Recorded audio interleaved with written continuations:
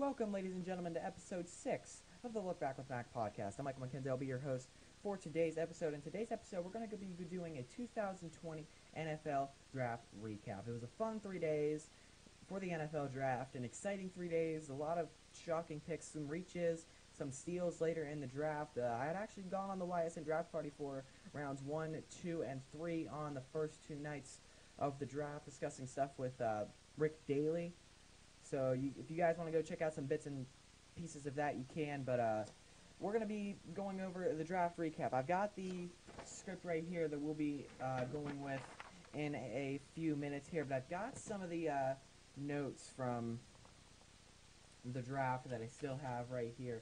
We're going to be going over some of the reaches, sleepers, and stuff like that in the first and second rounds. First, we're going to talk about the 8th overall pick, Isaiah Simmons, to the Arizona Cardinals, and we're going to dive right into it. The most versatile player in the draft, Clemson's linebacker, Isaiah Simmons. He can play safety, he can play linebacker, he can play edge rusher. You might want to throw him on a D tackle if absolutely necessary. He's a very versatile player in the draft. I'm surprised the Giants didn't take him. They took the third best lineman in the draft in Andrew Thomas, and then the Panthers with a surprising team that passed Simmons up, taking Derek Brown Jr.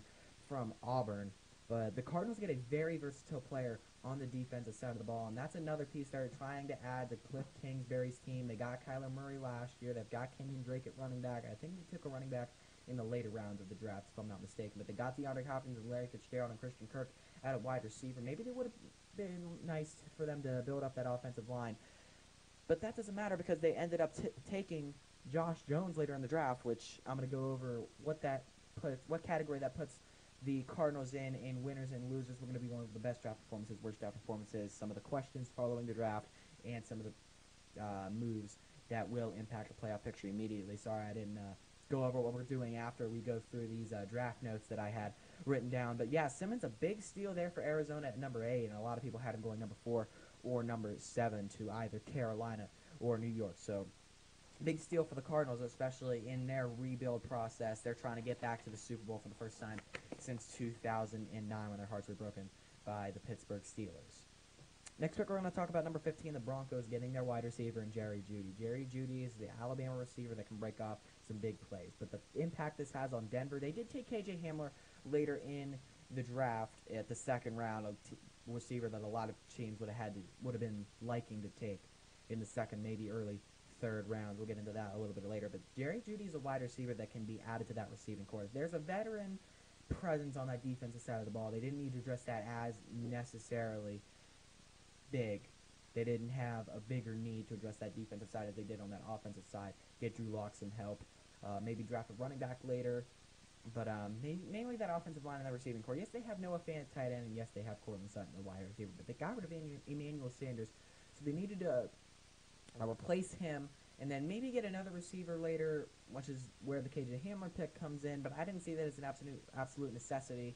Maybe address something on the defensive side, maybe a secondary player, or an offensive lineman, but not get a second wide receiver. But Jerry Jeudy is a guy you can throw in there to that Denver wide receiving core, and he can be a big piece in Denver's future as they try to compete with the Chiefs in the AFC. I believe it's the AFC South that is becoming very, very, very competitive, especially with the Chiefs in there just steamrolling that division. So the Broncos need to make this division as competitive as possible.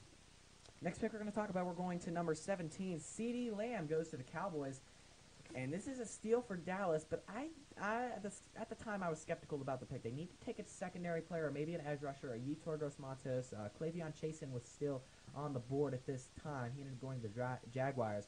3 picks later, maybe a Yetur Gross-Matos, if I hadn't said his name already.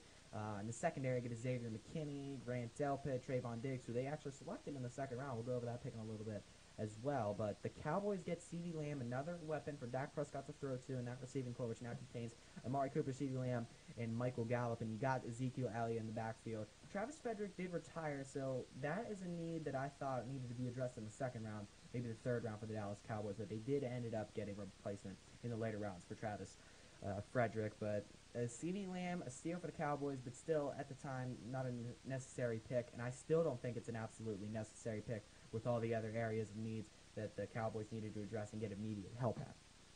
19, Raiders make this pick, and they reach for Damon Arnett from Ohio State, who I believe was second-round talent. He becomes the second defensive back to be taken from Ohio State in the first round, and he's the, I believe, maybe 7th or 8th first-rounder from Ohio State since 2013 from the defensive back position.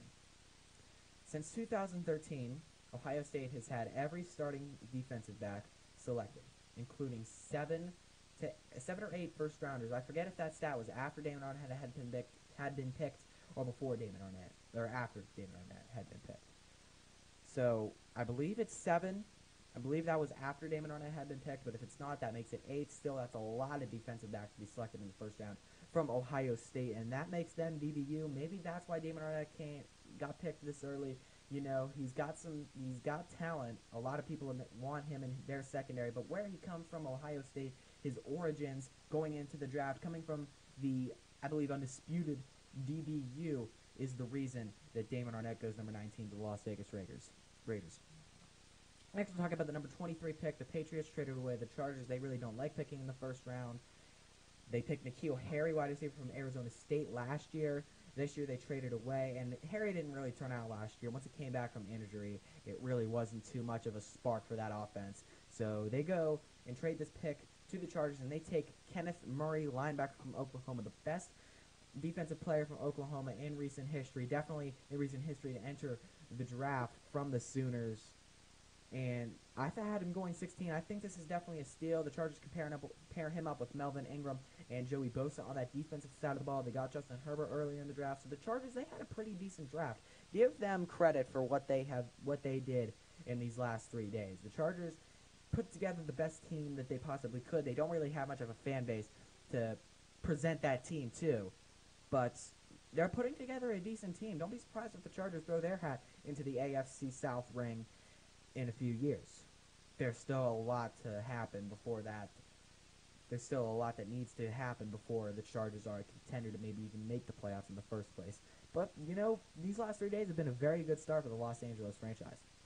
Next what we're going to talk about is the Packers taking the eventual replacement for Aaron Rodgers. Jordan Love, the quarterback from Utah State, they traded up 4 spots to get him, and they needed wide receivers. There was a lot of wide receiver talent here. As I mentioned, KJ Hamler still on the board, Michael Pittman Jr., T. Higgins, just a few of the big names still on the board that the Packers could have traded up and got. But they take the Utah State quarterback. And Aaron Rodgers is under contract until 2024, so I don't know why Matt LaFleur could have picked here. Maybe it's just the world's justice or karma for Aaron Rodgers after he was picked number 24 to the Packers during the Brett Favre era, where a lot of Packers fans really were skeptical of that pick too, because, you know, Brett Favre is still a very good player. He's still leading the Packers to NFC championships. And they took Aaron Rodgers at 24 after he wanted to go to the 49ers. I think that was his, I'm 99% sure that was his team growing up. But the pick is Jordan Love here, number 26. And maybe it's Matt LaFleur, a 30-year-old coach. He wants to get his quarterback. He, as a young coach, had some tension with Aaron Rodgers in the offseason. That was patched up, and they made it to the NFC Championship game. But maybe Matt LaFleur wants to coach his own guy. He wants to build his own player from the ground up. He wants to take Jordan Love from this NFL rookie that nobody really believes should have been even a Green Bay Packer in the first place. He wants to take him to the next Packer great quarterback. I think that is the most logical reason for this pick of Jordan Love. The next pick is going to be the one we're talking about, and it's a huge reach. Number 27, the Seahawks take Jordan Brooks, linebacker from Texas Tech, and he was ranked 111th in the CBS Sports Prospect rankings. He was a third-round potential guy, and he goes first round. They didn't even have a camera or anything set up in his house because they thought he was going day 2. Nobody thought there was any chance he's going day 1. And the Seahawks take him up with linebackers on the board such as Zach Bond and Patrick Queen. That is a very interesting pick by the Seattle Seahawks. A very big reach for Seattle's franchise, especially with the talent that was already on the board. I thought they were taking a linebacker, but I thought it would be either Zach Bond or Patrick Queen, and they were both still on the board at that time, and they didn't go with them. Next, the Chiefs, Clyde Edwards-Helaire, the 32nd pick. This was the last first-round pick we'll discuss. We've got about maybe 5-6 picks to discuss in the second round, which we will. The Chiefs take Clyde Edwards-Helaire out of LSU, and with the running back still on the board, such as DeAndre Swift and Jonathan Taylor, a lot of people thought this was a reach. But about an hour or two after the draft, we're diving into this. We're realizing this is not a huge reach at all. If you look at the scheme, the offense that Andy Reid in Kansas City runs, it's a pass-happy offense. It's about throwing the ball again, and again. They just won a Super Bowl with Damian Williams and LaShawn McCoy at running back. Damian Williams is an inconsistent guy who can show flashes, but he's not really a stable in that offense. And LaShawn McCoy is nearing the end of his career. That was just an offensive off-season signing after the preseason cuts for Kansas City. And they need to get a guy who can be stable in that offense. And Clyde Edwards-Helaire, the best receiving back in the draft, most people regarded him as, this is the correct pick for the Kansas City Chiefs, especially with the scheme that they run. So once you dive into it, it might have been a reach. He was probably still available in the second round. But it's the perfect pick for the scheme that Kansas City runs. That's it for the first round picks. We're going to go into the second round. We're going to start the number 3 pick, the Lions. They take DeAndre Swift, running back from Georgia. Not a lot of people saw the Lions taking a running back in the first 2 rounds. But then you look at it, there has never been a running game there for Matt Stafford. He's had his receivers in Calvin Johnson. He's got Kenny Golladay and Marvin Jones Jr. there right now. There's been little offensive line talent, but it's been there more than a running game has. They addressed defense by getting Jeff Okudah in the first round. Now you got to get him a running back that he can throw to or hand the ball off to, and that is DeAndre Swift. He's as comfortable in the slot as he is standing next to Stafford in the shotgun. So the Lions pick up a running back here, someone that is probably best fit to complement Matt Stafford in the offense. Next, we're going to go with the 6th pick, 38th overall. The Panthers take Yetur Gross-Matos, edge rusher from Penn State, and they took Derek Brown Jr., so they take 2 defensive linemen, while they passed up on Isaiah Simmons. So that is the thing that really confuses me. If you're going to take a defensive end, another defensive lineman here in the second round, why are you passing up on the most versatile player in the draft by taking another defensive lineman? That is the only thing that really I have questions about. But Yetur Gross-Matos, I bet they didn't think he was going to be there, and he's probably too good to pass up. They need help on that defensive line. So they take Yetur Gross-Matos, and, I can't vouch for Panthers fans that wanted Isaiah Simmons, because I think that these 2 defensive linemen could really make this team a lot better on the defensive side of the ball. But I definitely think that passing up on Isaiah Simmons makes a lot less logical sense with this pick. 12th pick, 44th overall in the second round. Browns take safety Grant Delpit from LSU, an absolute steal at this point. Maybe some can compare him to Greedy Williams for last year. Browns had a second-round pick in need of a secondary player, and there's an LSU guy on the board that a lot of people thought could have gone in the first round, and the Browns take him. Greedy Williams last year didn't really do anything last year, but Grant Delpit this year, the Thorpe Award winner for LSU, maybe he can do a little more than Williams did in this past season for Cleveland. I hope not as a Steelers fan, but you got to look at this pick as a pretty good pick for Cleveland.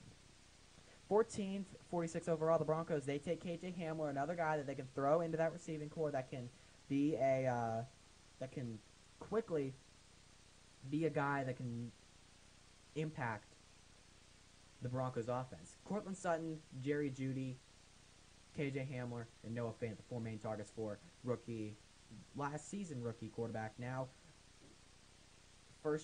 second year quarterback, Drew Lock.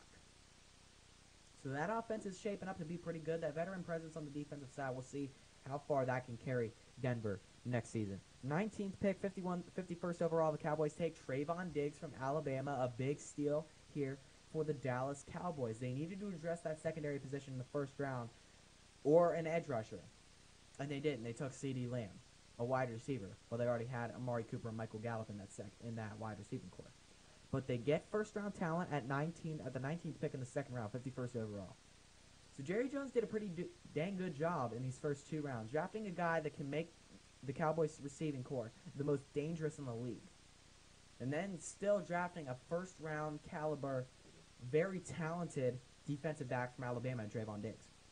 Great job by Jerry Jones on his little private yacht that he was doing the draft from. Now we're going to go to the 23rd pick in the second round, 55th overall. The Ravens take J.K. Dobbins, the most underrated running back in the draft, in my opinion. I thought he should have gone 17 to Pittsburgh, if not 13 to the Buccaneers, or 7th to the Dolphins, or 9th to the Colts. Those were picks that I thought running back could go. But J.K. Dobbins goes to the Ravens. He can be a nice complementary piece for that Ravens offense that is option heavy. They love to run the ball. They can take a lot off of Mark Ingram, who is getting older. He's got a lot less to give in the tank, especially he's not really an endurance back at this point.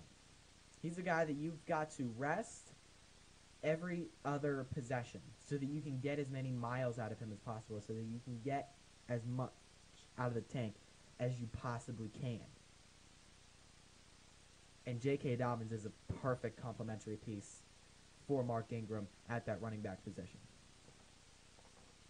One more pick to talk about here in this second round, and then we'll go over some of the notable picks. I'll just go through who they are, not really dive into it. I will dive into 3. I'll dive into 4 or 5.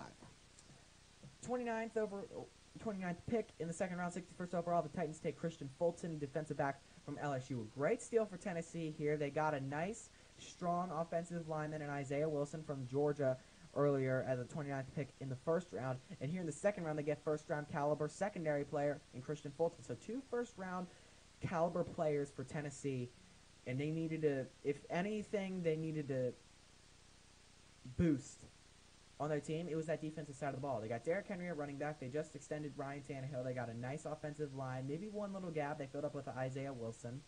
You got some decent receivers out wide. So you just need to address that secondary, some of that defense. And they got a nice first-round caliber guy in Christian Fulton. So now let's go over some of the notable picks. First, we'll start with the third-rounders, Josh Jones, the Houston lineman. He goes to Arizona, and that's what I was mentioning earlier. For 2 first-round type guys go to the Cardinals, and this kid falls to the 3rd round. So that is a huge steal for Arizona. 2 steals for the Cardinals in this draft. They could be looking very good next season. Linebacker Zach Bond from Wisconsin. He goes to the New Orleans Saints. New Orleans traded up to number 10 in the 3rd round to get Zach Bond, this linebacker, who I thought also should have gone in the 1st round, if not at least mid to early 2nd round. He falls to the 3rd round as well, the number 74th overall pick. He goes to New Orleans. The number 16th overall pick, 80th overall. This isn't really a notable pick for, a lot of people that don't live in the Youngstown, Ohio area. But Lynn Bowden, wide receiver from Kentucky, goes to the Las Vegas Raiders. He is a kid that went to Warren High School, so a lot of people were rooting him on to go in this draft from Kentucky, a wide receiver, quarterback, any type of guy on offense, unless it's an offensive line. He could play really anywhere on that offensive side of the ball. From Warren High School, from around this area, and he goes to the Las Vegas Raiders. So that is just a local pick right there that I just wanted to mention. Notable 4th round pick, 16th in the 4th, 122nd overall, Jacob Eason, quarterback from Washington, goes to the Indianapolis Colts. Now it's a question of what happens between Jacoby Brissett and Jacob Eason once Phillip Rivers leaves the Colts. He's going to be there for a year or 2 to kind of let these guys learn under him. But now that they've got 2 quarterbacks that can move into that starting role after a couple of years learning under a veteran like Phillip Rivers, who's it going to be? We'll discuss that later in the show. Next notable 5th rounders, Bryce Hall, from defensive back from Virginia, goes to the Jets. Thought he would go in the 3rd round, maybe the 2nd.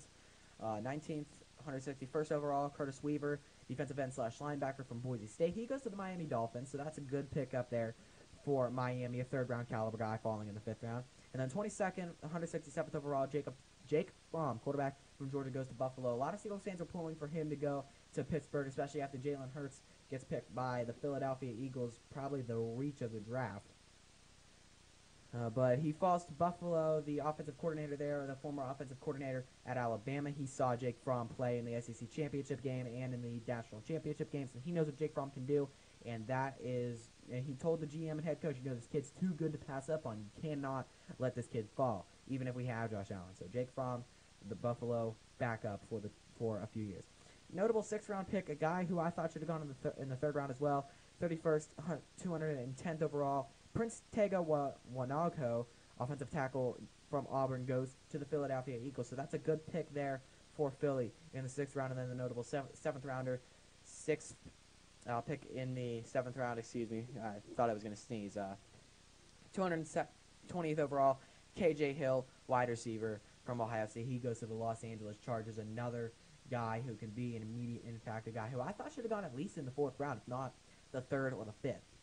And he falls to the 7th to the Los Angeles Chargers. He was probably the biggest surprise dropping as far as he did, him and probably Josh Jones. But KJ Hill goes to the Chargers, and that is it for, notable picks, looking at some sleepers, some steals, some reaches, and now we're going to go into some of the fun facts. This is going to be mainly from the 1st round. So Jeff Okudah is the first defensive back selected in the top 3 since Sean Springs in 1997. Both were Buckeyes, furthering the Ohio State DBU argument. Ohio State takes the lead for the most 1st-round picks overall and most picks in NFL draft history. In the 1st round, they have 84, leading over USC's 82, and overall, they have 173 picks taken in the draft. So Ohio State, could they be NFLU? Could they be the school that players want to go to get that NFL career in the future? That is definitely going to be a huge argument for Ryan Day and his recruiting, which is already off to a hot start. We'll talk about that in the next episode. LSU had 5 first-round picks in the 1st round. I have this written down as last night. I was on a couple of shows, Running Point with Ron Potesta and Power Hour, that I had these written down for. It was before the 2nd day of the draft. So LSU had 5 first-round picks, becoming the 4th team to ever do it, the 4th program to ever do it. This has been done multiple times, more than 4 times. It's been done twice by Miami, once by USC, and twice by Ohio State. So that makes LSU, this being the 6th time this has happened.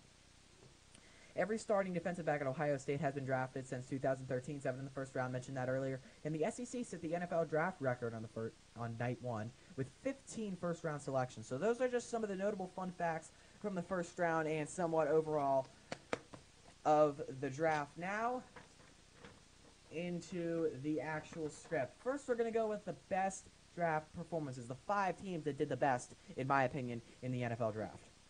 The Ravens, taking Patrick Queen in the 1st, J.K. Dobbins in the 2nd, then Justin Madubuike, Devin Duvernay, Malik Harrison, and Tyree Phillips in the 3rd. 4 third-round picks. They added value to all areas of the field. Linebacker, Patrick Queen, a dude who could drop into coverage, make plays in the middle of the field. Patrick Queen is probably the best pick for that Ravens defensive scheme. You got J.K. Dobbins, I mentioned. He could be a nice complementary piece to Mark Ingram in the backfield now that you're trying to get as much out of him as possible as he enters the back stages of his career. He doesn't have very many miles on him. Justin Madubuike, defensive tackle, somebody they can add to that defensive line that can complement Calais Campbell, who they just got from Jacksonville for basically nothing. I think it was a 5th-round pick. So that's a guy from Texas A&M who can complement Calais Campbell on that defensive line. You got Devin Duvernay from Texas. They needed to add a wide receiver that can help out with Marquise Brown in that wide receiving core, another guy that Lamar Jackson can throw to after the departure of, his name's slipping my mind right now. They just traded him. I think it's Hayden Hurst. So that's a nice guy who can be another target for Lamar Jackson. Malik Harrison, another linebacker that can drop into coverage. I think he can be a guy that can switch out with Patrick Queen every 3 or 4 drives. That is why Malik Harrison was picked, an inside linebacker who is a mainly coverage guy, but he can also be sent in on a blitz. So a guy who can be compared to Patrick Queen, but a guy who can also swap out with him every now and then that could add a lot of, can be very good for those two. Malik Harrison gets playing time. Patrick Queen cannot wear himself out in the early stages of his career. And then Tyree Phillips, a guy, an offensive guard who, and the Ravens needed to replace Marshall Yanda. Tyree Phillips is the guy who can replace Marshall Yanda. Yanda retired for the Ravens, so they needed to fill that gap in the offensive line, and Tyree Phillips is that guy. And this was all in the first 3 rounds. So the Ravens with a fantastic first 3 rounds of this draft. And these picks, I'm going to go over the picks that made these teams the winners and losers of the draft. Most of these are going to be the first picks from the first 3 rounds. The Dolphins, winners number 2. They picked up Tua Tagovailoa, Austin Jackson, Jeff Gladney, Robert Hunt, and Raekwon Davis and Brandon Jones. Tua Tagovailoa, he's going to be the next franchise quarterback of the Miami Dolphins. Austin Jackson and Robert Hunt, 2 guys who can block for Tua, especially considering the lack of offensive line in Miami. Jeff Gladney, a defensive back from TCU, a guy that they can add to that secondary with the Brandon Jones. And there's also a guy there, forgetting his name as well, signed away from the Cowboys. If I think of his name, I'll tell you guys. But Brandon Jones and Jeff Gladney, a couple of defensive backs that can help out in that secondary. They added immediate impact to offense with Austin Jackson and Robert Hunt being able to block for Tua. But those guys, secondary, they can be guys that can help this year. But I see them as being future value guys on that defense. So Miami drafted for this year and for the future. They had a pretty good draft. The Lions, in their 4 picks in the top 3, took Jeff Okudah, DeAndre Swift, Julian Okwara, and Jonah Jackson. Jonah Jackson, a guy who can be added to that offensive line to help block for Matt Stafford. Jeff Okudah can be a guy that they can add to that defensive backfield, which has been lacking. Maybe he could be the next Darius Slay there in Detroit. He had a lot of value. He ended up being traded to the Philadelphia Eagles. And you got DeAndre Swift, a guy who can try to complement Matt Stafford, try to give him the best possibility of actually having a run game, which he hasn't had in his entire career at Detroit. And then Julian Okwara, a guy who can both blitz and drop back in coverage just about in similar capacities. They addressed all the major areas of need without drafting multiple players at the same position. A lot of teams you can see doing that, like Patrick Queen and Malik Harrison in the Ravens. They both drafted inside linebackers. They can both drop back into the coverage and blitz. The Dolphins, they took Austin Jackson and Robert Hunt, 2 great offensive linemen that can block for Tua. But the Lions, in their first 3 rounds of picks, did not draft the same position multiple times, which is a main reason the Lions are one of the winners of this draft. Arizona Cardinals next, Isaiah Simmons and Josh Jones. 2 picks, both first-round caliber guys. Josh Jones can really help out on that offensive line, help block for Kyler Murray, which he was just in an absolute panic last year. So Josh Jones can maybe attempt that rebuild of that offensive line for Kyler Murray, the reigning offensive rookie of the year. And then Isaiah Simmons, the most versatile player in the draft. Again, they got 2 steals, the most versatile player in the draft, and first-round caliber offensive lineman. So that makes the Cardinals a big winner with only making 2 picks in the first 3 rounds. Next, the Jacksonville Jaguars. They're our final winner of the draft. They took C.J. Henderson in the first, which some people thought was a reach from Florida, but he was not going to be there at number 20.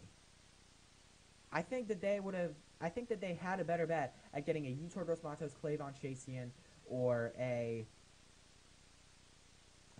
Javon Kinlaw, who ended up going to the 49ers at 14.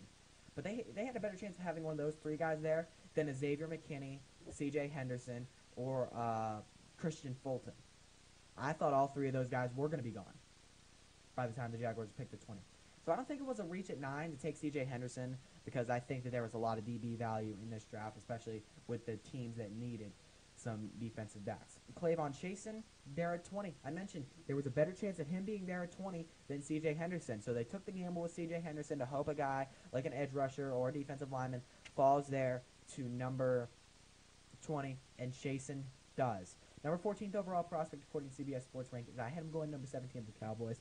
Maybe a little bit of a fall for him, but good pick up there for Jacksonville. Laviska Shenault Jr., their 2nd-round pick, a wide receiver from Colorado. Maybe he can help out in that wide receiving core, which is basically just DJ Chark at this point for Gardner Minshew to throw to. So they're going to be handing off the ball a lot to Leonard Fournette if he's still there by the time the season rolls around. But Laviska Shenault Jr., maybe he can be another target for Minshew to throw to in the future. And then Davon Hamilton, a defensive tackle from Ohio State. Again, that NFL. They've been having a lot of defensive linemen have a lot of NFL success. Joey Bosa, Nick Bosa, and then you got Chase Young being drafted number 2 overall. So Davon Hamilton goes to the Jacksonville Jaguars in the 3rd round. They added players who can all be leaders in this rebuild. That is completely being torn down right now. Once Leonard Fournette is traded, then they can start building up. And these are guys that can be leaders in that rebuild process with Gardner Minshew. They're all guys that are going to be the foundation of the rebranding and rebuilding of Jacksonville Jaguars football. Next, we're gonna go over to the worst draft performances, and we're gonna start with the Green Bay Packers, who had the worst of them all. Took Jordan Love, A.J. Dillon, and Josiah DeGuara. They drafted 0 wide receivers the entire draft. No help for Aaron Rodgers. They drafted his replacement. They drafted at positions they already had talent at, such as running back with A.J. Dillon and Aaron Jones. They don't really have a necessity for a tight end as much as they did for a wide receiver. They may have needed to draft on defense maybe in the first 3 rounds. But they took Jordan Love, the eventual replacement for Aaron Rodgers. We all think so. A.J. Dillon, a guy who can back up or maybe be a third string to Aaron Jones, and Josiah DeGuara, who is a third-round type tight end, who is not really a guy that I believe you can throw into the mix as an everyday, every down tight end. Next, the Las Vegas Raiders. As much as I hate to say it, especially with Lynn Bowden going there, but they took Henry Ruggs, Lynn Bowden, and Bryan Edwards. That's 3 wide receivers in their first 4 picks. They had a chance to get one of the top 2 wide receivers in Jerry Jeudy and CeeDee Lamb, and they passed on that. They took a secondary player in Damon Arnette, who a lot of people believe is a reach. So Las Vegas did not draft their best. Last year, they took Clelin Ferrell with the 4th overall pick, but they did take Josh Jacobs later in the draft, I believe at number 28, who ended up being in the conversation for the Rookie of the Year. But taking 3 wide receivers in your first 4 picks and then reaching for a defensive back in that other 4th pick doesn't bode well for the Raiders, especially with their fan base's excitement. It went from probably about here to here, even with the move to Las Vegas. Next, the Atlanta Falcons. They have A.J. Terrell, Marlon Davidson, and Matt Hennessy. They addressed a variety of positions, some that they needed to improve at, such as that secondary, even though they still do have Desmond Trufant there. They still need to address the secondary. They need to get depth at that position. But they're reaching at times. A.J. Terrell was the 25th overall prospect. They could have had Kenneth Murray, who's a top 20 prospect. Marlon Davidson, they might need to address that defensive tackle, defensive line position, but that's a reach from Auburn. He's a 3rd-round type guy. And Matt Hennessy, a 4th-round type guy that they take in the 3rd round at the center position. So they passed on a guy in Kenneth Murray that really could have helped out their defense to take A.J. Terrell, and then they reached for guys that there were better players at that specific position. So the Falcons really didn't do the best that they could have. There was just a few things. If they take a better defensive tackle and a better center, and they don't pass up on Kenneth Murray, and they don't reach for A.J. Terrell, they might be in the winner category of this draft. But they might be in the best draft performances of this chart I have here. They're in the worst. Next, the New England Patriots. We'll see how this pans out, but they took Kyle Duggar, Devin Asiasi, and Dalton Keene. They drafted 2 tight ends in the 3rd round. And they really didn't they had a need for that tight end, but they didn't have a need to go out and take that UCLA wide receiver, Asiasi, and then take Dalton Keene afterwards. They don't need 2 third-round type wide receivers as much as they need a quarterback to help replace Tom Brady. They didn't need a 2nd-round defensive back with Xavier McKinney and Grant Delpit and Trayvon Diggs was on the board and Christian Fulton. They didn't need to take this D2 kid from Leonore Ryan University. I'm starting to think Belichick's Husky actually made the pick. And they didn't address that quarterback position, which they needed to address with Tom Brady's departure. Unless they plan on taking for Trevor in 21. They're planning on that and they didn't take a quarterback. Whatever. But Belichick came out and said that no quarterback taken, that was not by design. They wanted to take a quarterback and they didn't. That kind of baffles me. Next, our final loser, and some people have this team as a winner. I think that they're losers. I'll tell you why. The New York Giants. They took Andrew Thomas, Matt Pert, and Shea Lemieux. Those were 3 of their picks in the first 5 rounds. They took 3 offensive linemen, even though they got a steal in McKinney in the 2nd round. Let's address that. They got Xavier McKinney in that 2nd round. That's a pretty good steal. But they passed on Isaiah Simmons at 4 overall, the most versatile defensive player in the draft, maybe one of the best defensive players in the draft. And they took a lineman to do so, which they took 3 linemen later in the draft, so it shows that they could have taken a lineman later and they could have taken Isaiah Simmons and still taken a good lineman later. And that offensive line position had a lot of talent in it throughout the entire draft.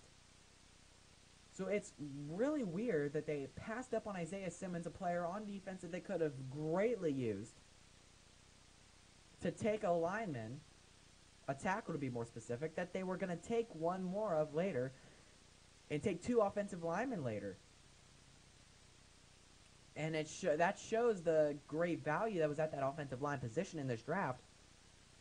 But I just think that those are stupid decisions made by the New York Giants. So those are the best draft performances and the worst draft performances right there. Now we're going to go into some of the draft moves that will immediately affect the NFL playoff picture. First, I've already mentioned it multiple times, Isaiah Simmons to the Arizona Cardinals. That is a tight race there, but it's against teams that are elite in the 49ers and Seahawks. The Rams made it to a Super Bowl a couple of years ago. And then they went 8-8. So there are 3 teams there that are above 500 or at 500, and then the Cardinals are sitting at 4-11-1, maybe 5-10-1. But they get a very big steal in Isaiah Simmons, and then Josh Jones, the guy who can help protect Kyler Murray. We could be seeing a 4-team race in the NFC West as soon as this year. So that is a huge move that will greatly affect the NFL playoff picture. Next, Chase Young to the Redskins in an NFC East division that has no real competition. You've got the Cowboys, who are 8-8. Yes, they did just add Trayvon Diggs and CeeDee Lamb, but they're the Cowboys. They'll find a way to mess it up. We'll see if the new coach Mike McCarthy can do anything. But again, it's the Cowboys. I think they're going to mess it up. You've got the Eagles, who passed up on Justin Jefferson to take Jalen Reagor. And then they take Jalen Hurts in the 2nd round. Why would you take Jalen Hurts when you need to take another wide receiver? And why didn't you trade up to take CeeDee Lamb in the first place? There were a lot of mistakes made by the Eagles in this draft, so they're going to stay at that 8-8, 7-9 place. And then the Giants are the Giants. So the Redskins are sitting 3rd right now. And then they get the best defensive player in the draft in Chase Young to go along with Montez Sweat on that defensive side of the ball. If Dwayne Haskins can get going to what people think that he's going to be, and Terry McLaurin, that 4th-round pick out of Ohio State, can do what he did last year, this Redskins team in this NFC East could be sneaky good. And next, Jeff Okudah and DeAndre Swift to the Lions. Yes, it's an NFC North division that has the Packers, who went 13-3 a year ago, the Vikings, who snuck into the wild card, the Bears, who have tried to get their name into the playoff picture. They now have Nick Foles. They got rid of Mitch Trubisky. And the Lions are sitting in last behind everybody. But Jeff Okudah, that defensive back, can be a leader on that defense, and DeAndre Swift can give Matt Stafford his first chance to have a real running game in his entire career at Detroit. And with the Packers taking Jordan Love, they might not have Aaron Rodgers come this time next year. Or maybe by the start of the season. I think that there's going to be a lot of tension in that locker room, and it's not going to bode well for the team chemistry.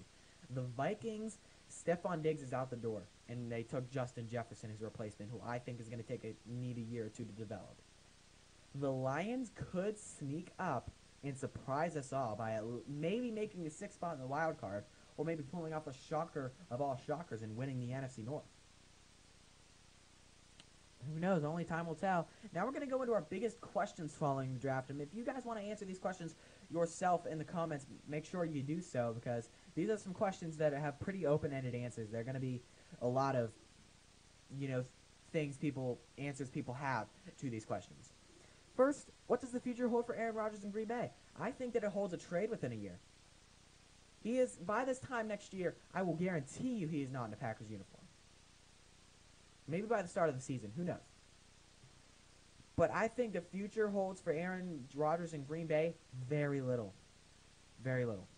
The only way Aaron Rodgers is in a Packers uniform by this time next year is if he wins the Super Bowl, which I don't think will happen with Matt LaFleur and Aaron Rodgers, the tension that they've already had, and now I think it's going to come to a boiling point where Aaron Rodgers tips over and eventually requests his trade, which the trade request will probably be fulfilled.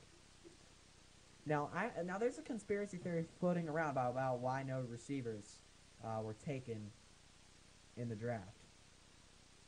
There was a birthday party for the GM that he was holding for himself at his house. I can't remember his name right now. He invited everybody, and everybody said he was going to go. Everybody said they were going to go. Aaron Rodgers, Aaron Jones, all those guys.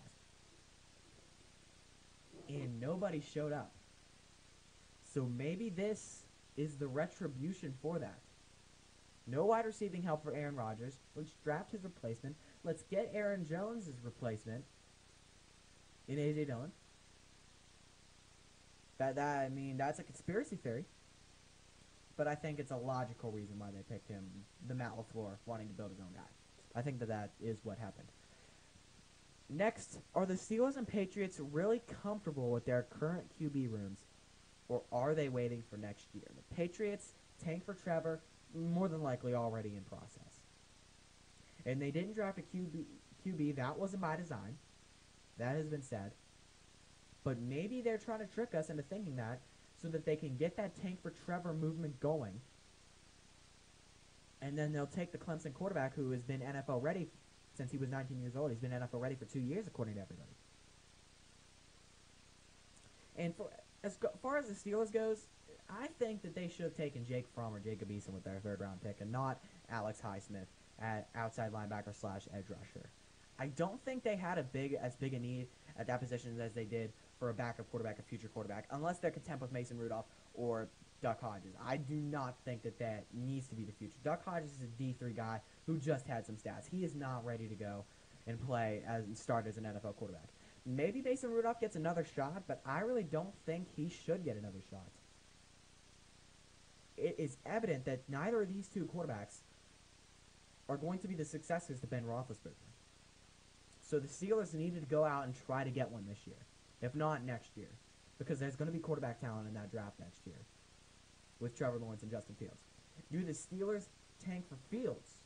Do they trade up and get Fields next year? They traded up to get Devin Bush last year.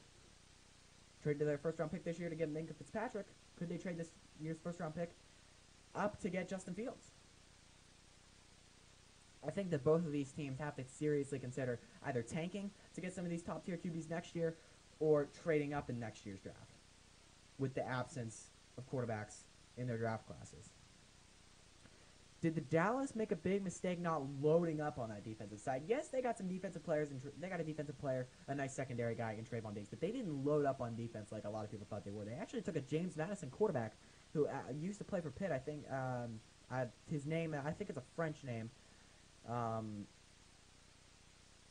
who he transferred from Pitt to James Madison. I think it's like Danucci or something like that. But he goes, I think, in the 7th round of the Dallas Cowboys. They really did not address the needs on defense. They had a huge need to take defensive players, and they didn't even come close to addressing it. So is Dallas going to regret that this upcoming year? Again, only time will tell, but I think that it is going to be a big regret from Dallas that they don't load up on that defense. That they didn't load up on the defensive side, try to get some help this year or in the future years. Might cost them a year or two a setback because of that absence in defensive picks that they needed to make. And then our final question following the draft, this is the last thing we'll do, and then it'll be over. This is not really a draft-related question, though. Who are the Saints going to go with once Drew Brees retires? Because today, in the morning, at about 10 a.m., Taysom Hill signs a 2-year, $21 million extension. So now people are thinking, okay, this is why they didn't take a quarterback in the draft. They do believe Taysom Hill is the future, which I believe is a huge mistake. But they do believe that Taysom Hill is the future. But my hair keeps sticking out. But they do believe. I think it was evident at 10 a.m. that they do believe Taysom Hill is the future. And then 11:30 rolls around. And Jameis Winston is signed by those same New Orleans Saints. So now is Taysom Hill really the future? have no idea why they signed Jameis Winston and they extend Taysom Hill at the same time. That's a huge waste of cap space, especially considering a 2-year, $21 million contract with signing bonuses. Adam Schefter put it this way: it's a 1-year, $16.5 million contract for Taysom Hill. That's a lot of cap space to waste on a guy who's probably going to be a third-string quarterback. So, why did they extend Taysom Hill? Are they going to convert him to a wide receiver? Do they have a plan for Taysom Hill? Because Jameis Winston, he's not going to be converted to anything. He's going to be a quarterback his entire career. Taysom Hill has shown that he can be a different position other than a quarterback. So maybe that's why he got extended. But I still think that you extend him and then you sign Jameis Winston. Taysom Hill, a guy who you have openly spoken that you believe is going to be the next in line for that QB position, really doesn't add up and make sense. Leave your thoughts about that and other topics that we discussed in the comments below. But that is going to wrap it up for episode 6 of the Look Back with Mac podcast. It has been a nice, fun time doing the draft with you guys and stuff. And apparently I'm the new draft guru, draft insider here at YSN. But thank you guys for tuning into episode 6 of the podcast. Episode 7 will be coming soon. We'll be discussing some recruiting news from Ohio State and anything else that pops up in the world of sports. We'll discuss what might happen when the NBA comes back, as they plan to reopen facilities on Friday.